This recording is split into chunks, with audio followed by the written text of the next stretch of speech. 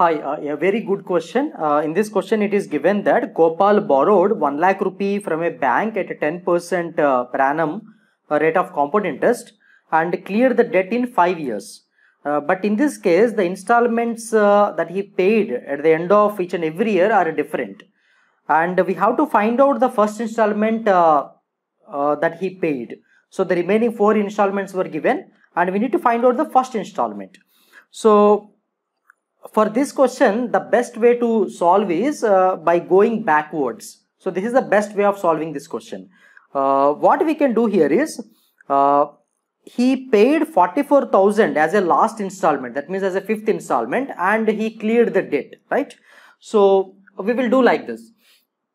So the last installment he paid 44,000, right, and he cleared the debt. That means the amount to be paid at the end of the 5th year should be 44,000. Then he cleared the debt. That means 44,000 minus 44,000 will give you 0. Now, at the beginning of the 5th year, what could be the principal? That we need to calculate. So, the principal amount into 1 plus R by 100 will give you 44,000. Here, 1 plus R by 100 means 1 plus 10 by 100 because the rate of interest is 10%. That means here this principal has to be multiplied by 11 by 10 because 1 plus 10 by 100 will give you 11 by 10. So once you multiply this principal by 11 by 10, you got 44,000, right? That is the amount to be paid at the end of the 5th year. That means what could be the principal at the beginning of the year?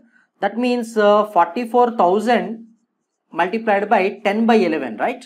So we need to do the reverse calculation because you have to multiply this amount by 11 by 10, you got this value. So to get the original value, you need to multiply 44,000 by 10 by 11. That means which will give you 11 goes 4 times here, so 4,000. So that means you got 40,000 here.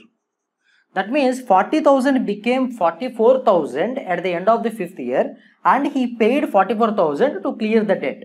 Now this 40,000 principal at the beginning of the 5th year, after he paid 21,600 at the end of the 4th year, right? That means he paid 21,600 at the end of the 4th year. That means what is the total amount to be paid at the end of the 4th year?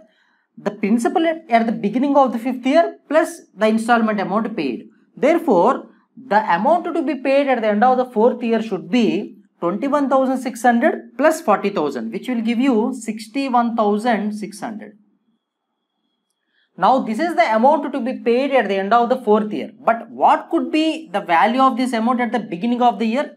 So we multiplied the principal by 11 by 10 to got this value. So to find the initial value, we need to do the reverse calculation. So 61,600 into 10 by 11. So this will give you 11 goes 5 times here, 55, 11 goes 6 times. That means 56,000. So 56,000 is the total principal amount at the beginning of the year, right? So this is the amount which we already paid how much? 18,800. So after we paid 18,800, that principal became 56,000. That means what is the total amount at the end of the 3rd year? So 56,000 plus 18,800. So 56,000 plus 10,000 will give you 66,000. 66,000 plus 8,000 will give you 74,000. 74,000 plus 800. 74,800. So this is the total amount at the end of the 3rd year that has to be paid to clear the debt. Now, what is the principal amount of this value? So that we need to calculate. Again, we need to multiply this value by 10 by 11 to get the principal value at the beginning of the 3rd year. That means 74,800 into 10 by 11. So 11 goes how many times? 6 times here. So 800. Therefore 68,000. So 68,000 is the principal amount at the beginning of the 3rd year. Now the 68,000 at the beginning of the year, after he paid how much? 20,000 at the end of the 2nd year, right? So that I am calculating here. That means he paid 20,000 and the amount became 68,000. That means the amount at the end of or second. So this is the third year starting, right? So at the end of the second year will be 20,000 plus 68,000. That will become 88,000. So 88,000 is the amount to be paid at the end of the second year. So what could be the value of this amount at the beginning of the year? That we need to calculate. Again, we need to multiply 88,000 into 10 by 11, right? So 10 by 11. So which will give you 80,000. So this is simple calculation. Now, so this is the amount at the beginning of the year, and we need to calculate how much he paid at the end of the first year. So the total loan borrowed is 1 lakh.